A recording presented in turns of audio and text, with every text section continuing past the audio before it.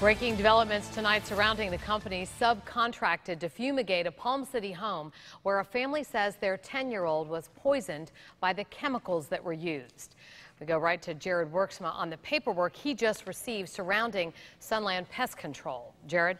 Kelly, that's right. We just received this report from the Florida Department of Agriculture. After months of investigation into Sunland Pest Control, the state has officially revoked the company's pest control license. The state has also taken the pest control operator's certificate away from the company's CEO, Grinnell Williams. Now, those who are familiar with this story will remember 10-year-old Peyton McCaughey was left with catastrophic brain damage after the August fumigation, according to his family. The McCaughey family originally hired Terminix for the job, but Terminix subcontracted to Sunland Pest Control.